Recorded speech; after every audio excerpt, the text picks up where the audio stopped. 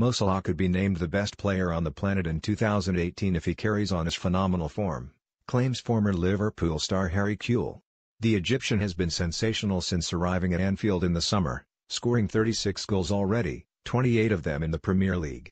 Only current Ballon d'Or holder Cristiano Ronaldo has scored more goals in Europe than Salah this season, and Kewell thinks the Liverpool man could beat him this year if he continues his form for the rest of the year. Kewell told TalkSport, "Salah has had a phenomenal season. People are saying about Player of the Year, but I'd even go that next step. If he was to have a fantastic World Cup, gets a couple of goals and plays well, and then continues again next season, why not go for the Ballon d'Or? He's got the goals, I don't see why he couldn't win it." Kewell, who won the 2005 Champions League with Liverpool, said Salah's incredible displays come from a technical style reminiscent of Lionel Messi.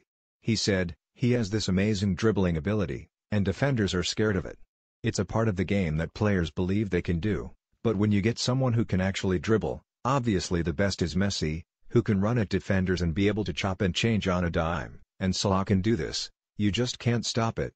That's the key with Salah, he drives at people, he's chopping, turning, dribbling and people just don't know how to deal with him."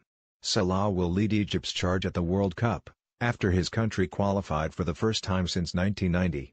He is also currently on course for the Premier League Golden Boot as top scorer, and the European Golden Shoe for top scorer in a major league.